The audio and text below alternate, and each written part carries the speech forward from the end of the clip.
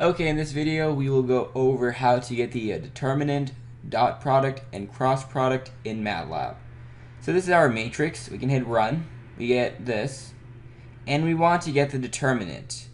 In our case, for this, the determinant would be 3 times 8 is 24. 24 minus 4 times 7 is negative 28, so our answer would be negative 4. But MATLAB has a built-in command for this. So we can say answer is equal to det parentheses our matrix VCT, like this. Let me clear this up. We hit run, we get negative 4. So that's the determinant. Now we can also get the dot product and cross product. So in this case, we have A would be this and B would be this. We hit run. This is what we get. And we want to do the cross product of the two, the dot product of the two. So let's clear this up.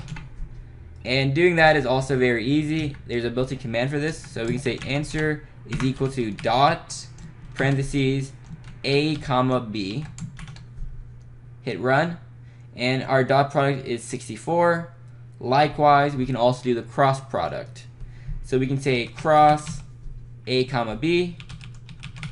Clear this up. Hit run. And this is our cross product. So we went over how to get the determinant, dot product, and cross product in MATLAB.